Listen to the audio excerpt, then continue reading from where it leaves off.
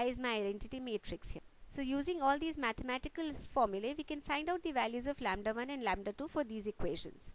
Now each eigenvector contains p values which represent the contribution of each variable towards the principal axis. And always remember that eigenvectors are uncorrelated, that is, their cross product is always 0. So if I take the cross product, you can see it is always 0 here. So this can be extended to p variables. Pc1 displays 76.5 of the total variance, and Pc2 represents the other remaining part from 100%. So I could have a higher dimension which is now mapped to maybe 10 axes. So 10 eigenvalues have been derived, and the percent of variance for each and every eigenvector is shown here. Compromise and take first 4 or first 5 depending on the accuracy that we want, and go ahead with our calculations. Now how many axes are needed? Typically what we do is, there's a rule of the thumb where PCA is based on correlations in which axes with eigen greater than 1 are worth interpreting. So we generally stop here and we take the first 4. Now moving on to the face recognition part of this. So we could take images as a feature vector here. So what I am trying to do is, I have each and every pixel here as a feature vector, and each pixel value is a coordinate of x. So what we have, if this is a 100 pixel image which is 10 pixel into 10 pixel, I would have 100 features for each and every pixel intensity value here. There's an incoming image here and I want to map it to the existing database that I have. So what I would do is, I would just try to find out how this is spread across all these feature vectors that I already have, and try to match each and every feature vector with the feature vectors of the database images that I have. So R1 and R2 would have a feature vector space for each and every dimension here, and I would find out that I, which is incoming, is having minimum distance with R1 actually, and that is why we would have a match here. So let's see all that in detail now.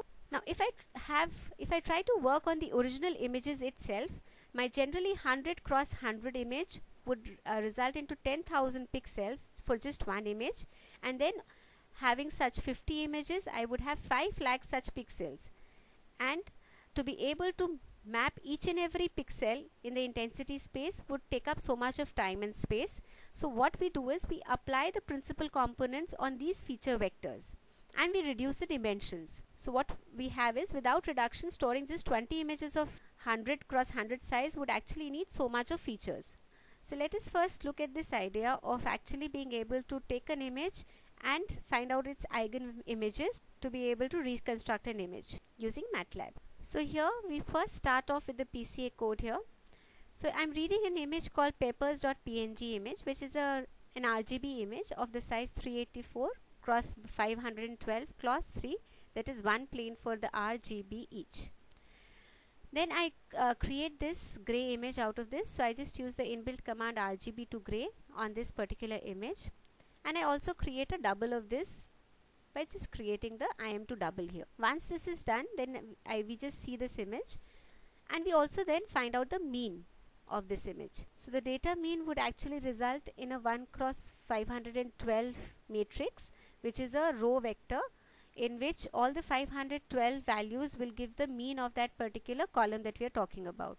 We store this value of gray that we had image into the variables a and b. A would have the number of rows and b would have the number of columns, and then we create a column matrix with all the rows equal to the mean value which was calculated here. So I have a data mean new of the dimensions 382 cross 512 with all the values equal to the mean value here. Now my data adjusts. So what we are trying to do here is, we are trying to subtract the mean value from the original value. So we had calculated the means here, and we are subtracting these values from the original data. So we had done the same thing here. We had subtracted the mean from each and every value here. So the same thing is done here. Now we see this data which is adjusted. Then we find out the covariance of this. So the next step again in our algorithm was to be able to compute the covariance. After this, we calculate the eigenvectors, which is an inbuilt function in MATLAB to be able to find out the eigenvectors from this covariance matrix that we have, and the dimensions are stored in the V and D. Now, after finding out the eigenvalues, we find out the transpose of both these matrices. This is basically done to be able to manipulate the matrices for multiplication in MATLAB, because number of rows in the first should be equal to number of columns in the other. So that's why we do this. And then we find out the final data, which is basically the V transform into the data adjusted transform that we've got here. So after this, we have found out the data for our eigenvalues. Now, to be able to operate the inverse, so let us see how this runs. It is asking for number of PC columns. So suppose I want to retain just 12 columns. This is the kind of image that I am able to generate with my reduced PC here, reduced V here as 500 clause 12. So we have just taken 12 principal components to be able to generate this image, and this is the image that we get. So looking at the further code here, if I start with the original data, we are basically trying to just reverse the entire process to be able to get the original data from the eigenvectors that we got here. So we just take the inverse of V transform, which we took here, multiply it with the final data. So this is like getting the data adjust transformed value. Once this is got, we take the transpose, and since we had subtracted the mean from this, we add the mean again to this to be able to get the original data. So this is image that we had, which is original image. This is what we have. This is the data adjust image, which is basically the original image minus the mean value. So this is data adjust over here, and then this is what we are getting. If we are able to just inverse the PCA, we get the original data. We are not reducing the dimensions of the eigenvectors in this case. We are taking all the eigenvectors, so we are able to recreate this entire image. Now, if I do want to perform image compression in this, I just ask for the number of PC columns which are needed to be retrieved. Here I am subtracting this number from the value B. B is the number of columns that I had.